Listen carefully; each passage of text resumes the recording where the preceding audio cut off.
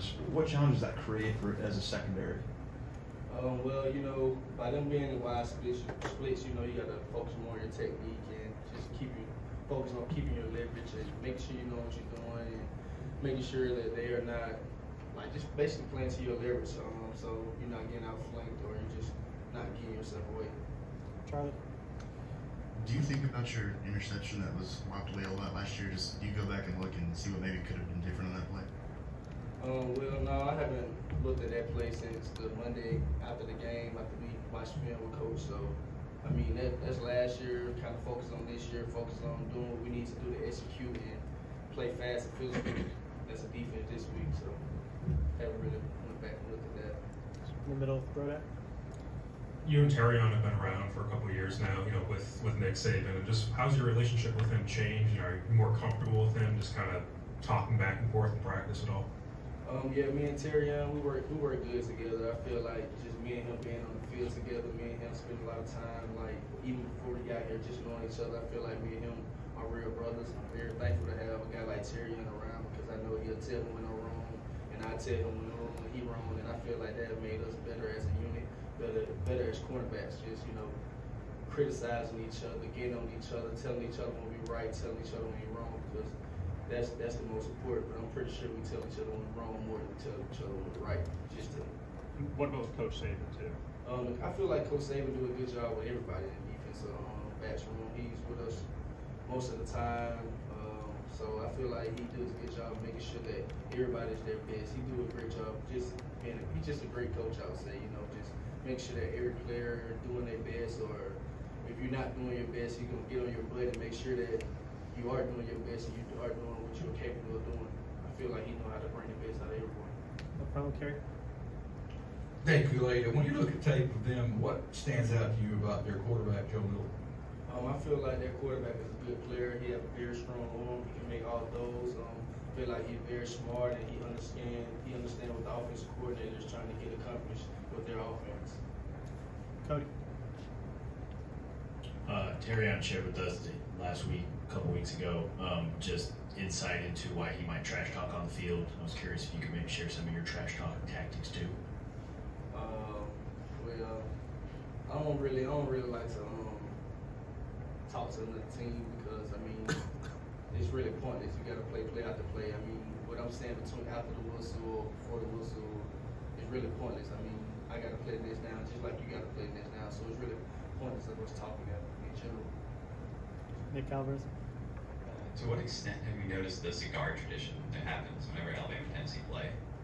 I have seen it. I'm not really looking forward to it. I'm just really looking forward to celebrating with my guys, having fun with my team, and just doing what we need to do, like I said, to execute and get the job done. That's my main focus. I'm not really focused on cigars. Charlie? Their receiving core is a little different than last year. Just what stands out about the guys they have replacing Hyatt and even Rue McCoy?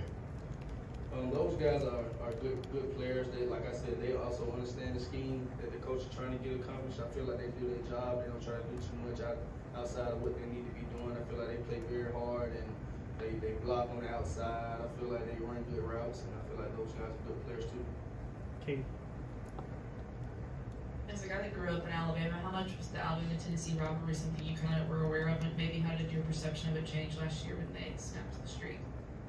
Well, honestly, I just growing up here, I always knew about Alabama and the Auburn more than I knew about the Alabama and Tennessee, just because most of my family is either Alabama fan or Auburn fan. So I didn't really understand that the rivalry between Alabama and Tennessee was such a big deal until I got here. And now that I'm here, I realize that it's very important. Mike Brodak? One of the things that Terrion said is you like to kind of get in guys' head. You might say that you're in man and you're actually in zone. Just how long have you done that, and does it help at all? Yeah, I feel like it works all the time because I feel like kind of like you said, like to get in guys' head. It's kind of just me being me and just being confident in our scheme and just just telling guys stuff to confuse the other players that are on the side of the ball, because I know that they're listening. I know they're trying to figure out what we're doing, and because we do so many different things, I know they're trying to figure out what we're doing and what we're doing. So I might just say little slick things so they think we're doing something, but the whole time we're doing another, or we might be really doing that. So you never know what's really going on. So it's kind of the way I like to play. Just me being confident in the scheme and the guys around me. I feel like I can do those things. All right with Nick Kelly. Yeah, the tempo that Tennessee's offense runs with, how does that make defending against the run more difficult? Well, you know me, I kind of defend the pass more than the run. So, I mean, by those guys being very wide splits, I don't feel like I'll be really a part of the run game pretty much this game. So, I mean, I'm pretty sure by them going fast, it can affect them and help them get yards because you have to get lined up and just know your keys. But I feel like we'll do a good job of practice playing going fast and just doing fast things so that we are ready and well prepared. Charlie. What kind of teammate is Deontay Lawson? Is he kind of grown into a guy that when he speaks, everyone kind of listens? Yes, I feel like Deontay Lawson have grown into a big role this year. I feel like he's grown into like the quarterback of our defense. I feel like when he speaks, everyone listens because we know we can trust him. We know he knows the scheme. He knows exactly what he's talking about. So I feel like he's grown up very well, and I feel like he's a great player. I feel like he's done very good things around here to earn that respect that we have for him. Anything else? Thanks, Kool-Aid.